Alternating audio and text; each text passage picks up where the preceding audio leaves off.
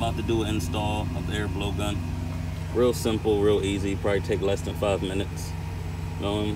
First thing, from the hose to the handle, just put some PVC tape there, just so it won't have any air leaks. There's no need to cut an air line.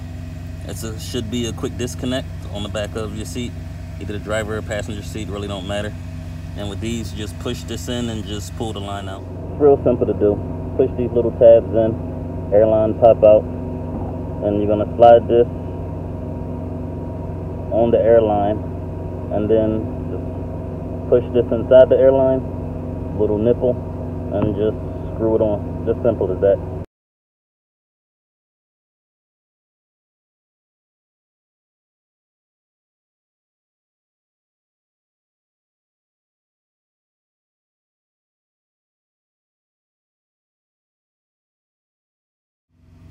That's how it looks when it's all assembled.